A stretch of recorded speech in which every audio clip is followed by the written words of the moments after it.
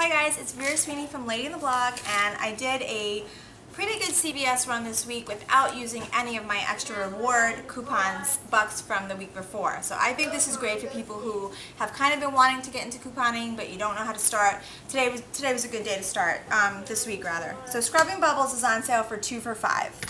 I asked the woman if I was allowed to only buy one, and she said yes. So I was able to get this for $2.50, but I had a $1.50 off coupon from the newspaper a few weeks ago. I hope you are saving all your newspaper coupons. I mean, even if you don't think that you're going to go this Sunday, just start saving them. Put them in a folder, because stuff like this you don't want to miss out on. This ended up being $1.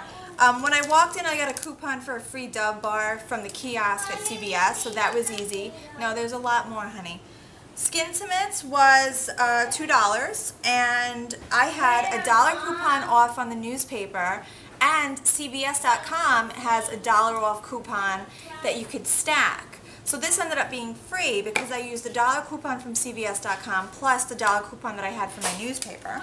Free, again, the panty liners. I don't know why they keep giving these away, but Carefree panty liner was $1, and you got $1 back in extra reward bucks, and I had a 50-cent off coupon from the internet, so I ended up earning 50 cents on this. So all in, I got these 4 items for $2.03. I ended up not using any extra reward bucks because I felt like I would end up losing some because it would only count towards the subtotal, which is $1.49. And I got $1 back, so $2.03 minus $1. All of this was $1.03.